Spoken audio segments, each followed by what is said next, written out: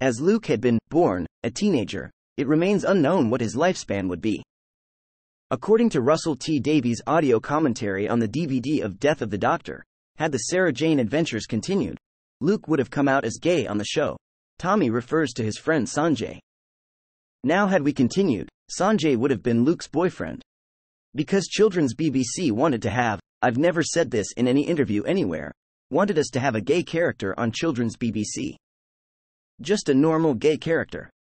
And so they said to us, can you do that with Sarah Jane? And I don't even think some of the writers on the show know this, because obviously we got taken off air sadly. Tommy wanted to come back into the show and we were going to approach him and say, do you mind if he's gay and has a boyfriend?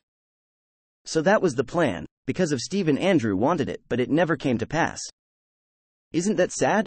It's a shame. Russell T Davies. This would eventually become reality in Farewell, Sarah Jane, a webcast broadcast to coincide with the global rewatch of The Stolen Earth and Journey's End.